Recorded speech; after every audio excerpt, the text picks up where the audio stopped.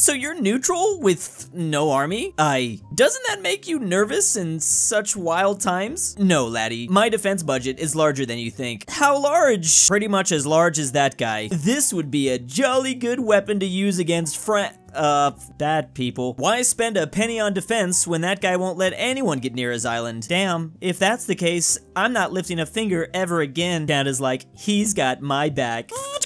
Alpha, Alpha, Delta, Minor Niner. May I proceed? Roger. Ooh-ah. More drink money then. Dink. When you're a smaller nation and you're best buddies with a much larger nation, I guess this is a good point. Why spend anything on defense? The United States spent over $800 billion in 2021. I think we've all seen that statistic where it's like bigger than the next like 9 countries combined, which the British are technically a part of that. However, they're still spending a lot, 48 billion British pounds. It's hard to see those numbers after reporting the US, but UK is in 4th place in the world spending on defense. They even spend more than Russia. So the top 4 countries are the US, China, India, and the UK. So if you're a tiny nation that is allied to one of these bigger guys, you're good. Thinking like Bhutan and Nepal. I mean, India and China have like a little rivalry going on anyways. I don't think either one of them would want the other to get more land. Must be nice spending 0 on defense, but still have it. Hey, how you call me? The Netherlands.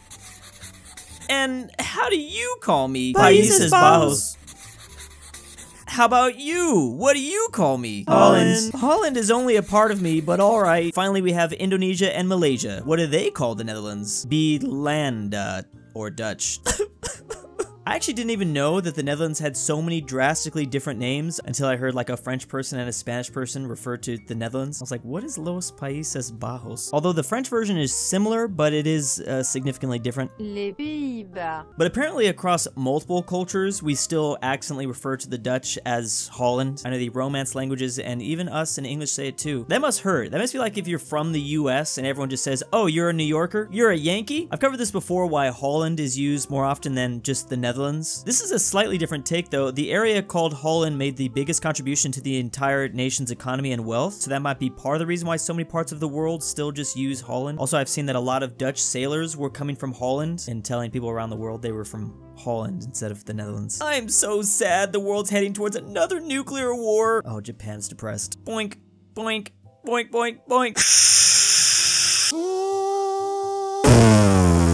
Why you no pay attention to me? Says a very upset North Korea as they continue to press their red button. That what happened recently? North Korea was a little jealous that Ukraine and Russia was getting all the attention, that they felt like they needed to draw some eyes back. They're like that spoiled child. As soon as they don't get all the attention, they start pouting. So recently, once again, North Korea has fired another powerful missile over Japan.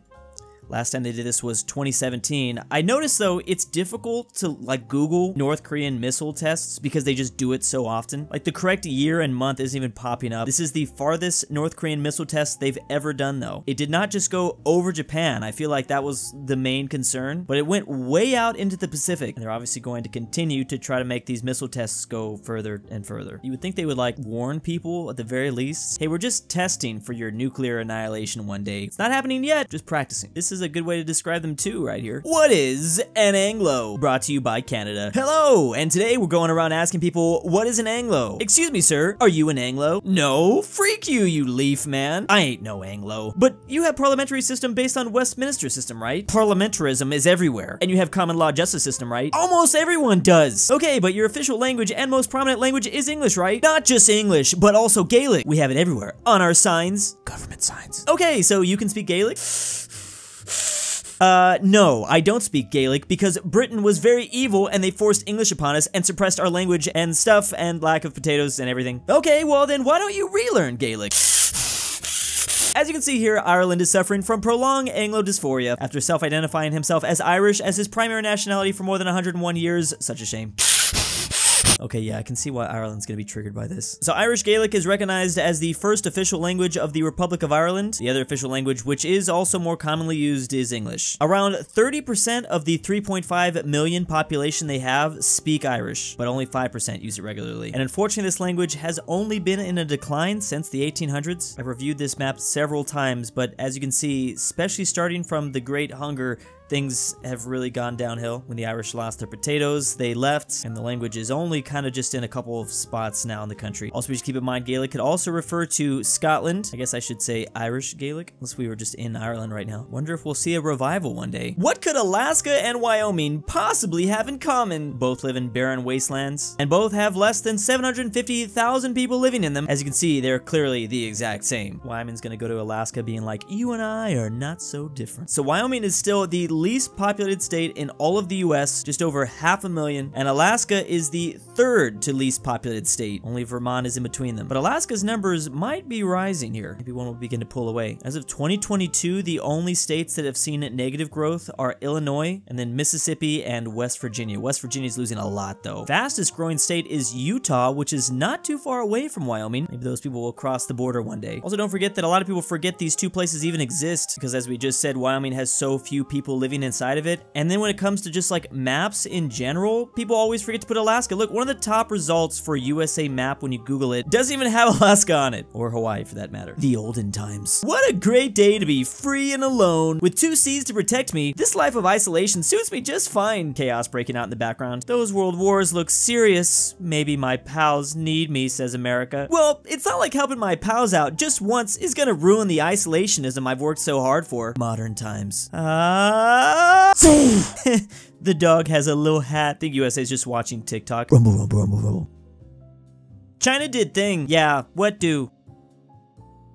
This is an interesting take on USA's isolationism. I think a lot of people forget that was a big deal for us like 100 years ago. I mean, technically during both world wars, although we did end up joining, we did attempt to just stay out of it. And the very moment the US decided to join WW2 was the moment that isolationism just disappeared. Because right when that was over, the Cold War began, and then even after the Cold War, we kept up doing things. Kind of a double-edged sword. 1939, invasion of Poland. Ciao, Germania, says Italy. All the while, the Soviet Union and the no-no Germans just carving up this country. Little Pokeball. Like the Breaking Bad reference here. Why you don't like Jew, asks Italy. You is part Jew. What? I am not. Oh yeah? Hands him a piece of paper with some sort of family tree leading to, oh, okay. From the OG Jerusalem, we went down to the Teutonic Order, to Prussia, to German Empire, to the no-no German, oh, well, Weimar and the no-no Germans. 9! That's all wrong! Scribbles it out and then shows Holy Roman Empire. Oh. Flash forward a year later to the invasion of France. Ha!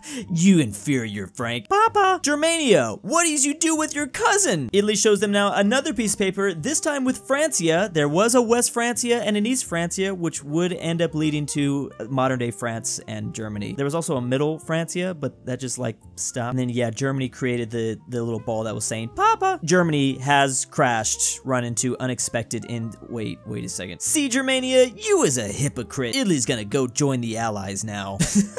What? I've never seen this before. So after the fall of Charlemagne's empire, these 3 nations were created, or maybe 4, but yeah, there was a West Francia, East Francia, and Middle Francia, and these would go on to be kind of like the origin stories, sometimes maybe the villain origin stories for some places. I would definitely agree, Germany and France are kind of like cousins, if not, you know, brothers at this point. And there were also a lot of tributary states that were involved in that on the outer edges. Good to see the brothers kind of come together more in like modern times. Germany and France are friends again. October 12th. It's Spain Day, says Spain. Niños, it's Day of Spain. Frick you, says the both of them. Portugal, it's Spain Day. It will be the day of pain if you don't shut up. Oui, mercy, says France. Andorra, it's Andorra, where are you?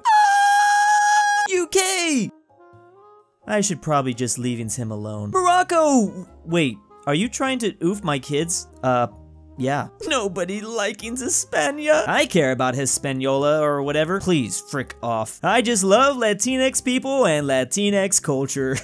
Spain will take any friend except for that friend, especially if you use this word. I didn't even realize, do they also use Latinx in Spain, France, and Italy? I guess they could. I just thought that was more of a Western Hemisphere thing. So I unfortunately missed National Spain Day by 1 day. I still paid for it in the prices though, because everything was just so expensive. So this is a day commemorating Spain's legacy worldwide, especially in Hispanic America. So I guess this is like an Independence Day for a country that usually is traditionally known for handing out independences. Is this just what the colonial powers do since they don't have an Independence Day? The UK National Day is recognized on the 10th of February, or maybe the UK doesn't have an official national day, but they do certain things. So these two parts of Spain, especially Catalonia, too busy kind of angry with their papa to celebrate. And I'm not sure what's going on with the city-state of Andorra, but I'm assuming since they're so tiny, they're either hiding from Spain, they're scared of Spain, maybe they're getting sat on. And the UK is kind of in chaos ever since the Queen and their currency and things. Even before that, I think the UK was kind of in chaos. I don't think I mentioned I am in Spain right now. I forgot to say that. I'm gonna forever be mad that I missed this. But then again, it was on a Wednesday. Why wasn't it on a Saturday? Explains why everything's so chaotic right now outside. This is the best time of decade. Time to get rid of some people I don't like. Don't do that, screams the EU. Why you think so low of Russia? Russia, very good at multitask. Oh, so this is Russia's plan to get rid of people they don't like, forcing them to join the Z. Was this his plan all along? Putin has been saying for a while that there's 500,000 people at the disposal to fight Ukraine, as Russia has opened the floodgates to recruit foreign soldiers. This seems like something that could definitely backfire. Russia is definitely up to no good. Here's an old Congo country ball. Rubber production quota. 1 day left, says a sinister Belgium. Wait a second, this one has an idea. Hi, Belgium, we are investigating colonial abuse. Why? Why are you asking that? Why? I'm not guilty. What arm? No. So a bunch of Congo balls came together to mimic an EU flag ball, basically. So Belgium did a lot of really, really horrible things in the Congo. They were pretty much forcing them to work, or like really horrible things would happen to them. But with the EU doing an investigation, Belgium is just going to cry. I don't think they want the world to know what they did. And this is such a clever comic because the old flag of the Congo did look a lot like the EU's flag. I mean, it was a blue background with some yellow stars. There were stars, and then there was one giant star. This flag was only used for 6 years, though. I think I do prefer the new one, but that old one was perfect for that comic. Sometimes you gotta do what you gotta do. America, America, America, America. What is it? America, China's trying to steal my water in the South Sea. Okay, I'll help you, but you have to say it first. Say it. Say what? Say what? Say it. Say it. You know. No. Say it. Fine. You won war. Happy? Okay, I'll help you. What is that? It's air in a can? What want, Western pig dog, says China.